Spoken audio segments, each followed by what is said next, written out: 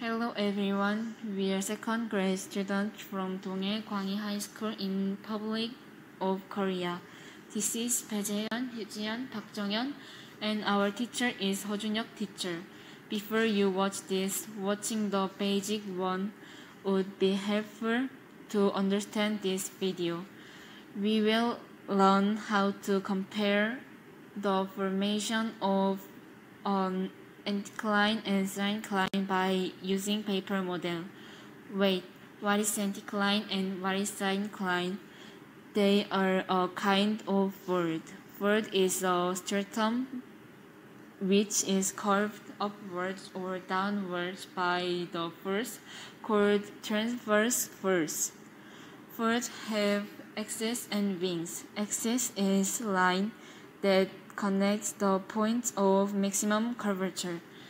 Axis may be vertical, horizontal, or inclined at any intermediate angle, but we are only going to see the vertical axis now.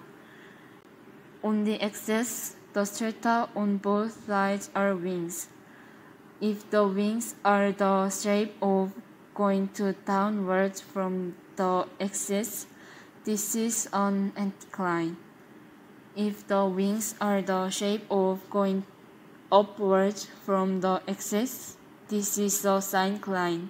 Say easily, if a stratum has upward convex shape, this is an anticline.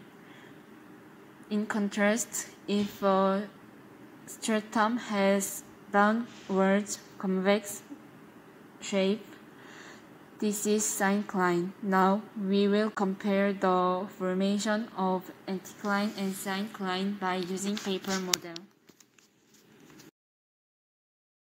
Before we start, what we need is scissor, adhesive tape or glue stick, color pencil, and fold paper model.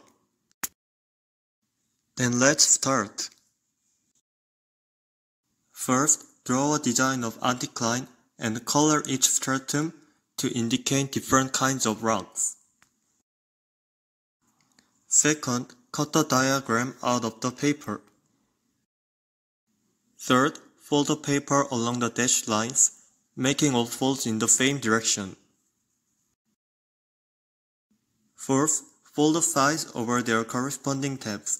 Side A over tab A, side B over tab B, and so on.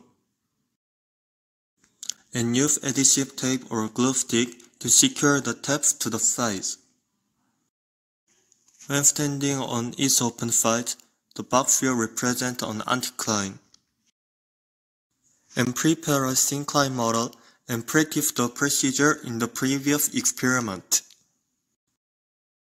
Display the two models with labels. Now let's see the direction in which the strata are curved. As you can see, anticline is an arch-shaped stratum which is convex upward. On the contrary, syncline is an arch-shaped stratum which is convex downward. Here is what we can know through this experiment. When an external force is applied, there is resistance inside the material, which is called stress. A rock placed under increasing stress goes through three stages of deformation in succession: elastic deformation, ductile deformation, and fracture. Elastic limit is the maximum stress that can be developed within it without causing permanent deformation. If the external force is weaker than elastic limit, the material returns to its original state. This is elastic deformation.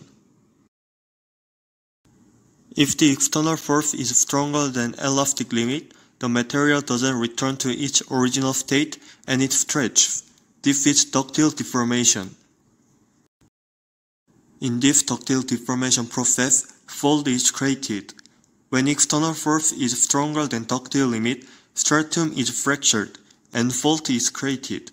Fold is not created when fractured.